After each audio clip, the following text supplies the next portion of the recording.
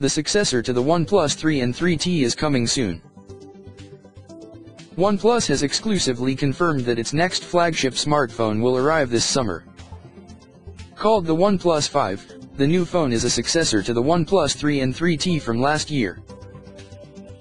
Little is known about the new phone itself, but rumors have pegged it to have a dual camera setup and high-end specs.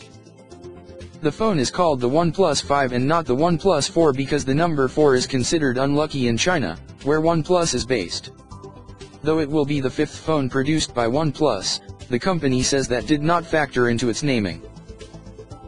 One thing that OnePlus says did come into play was the number 5 jersey of former NBA player Robert Horry, who a number of OnePlus employees consider themselves fans of. OnePlus has made a name for itself with well-made, high-performing phones that sell for considerably less than competing flagships from Google, Samsung, and Apple.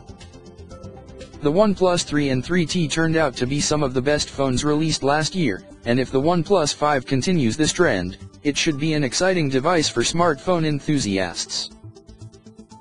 Thanks for watching. Don't forget to subscribe to our channel for technology updates, tips, and tricks.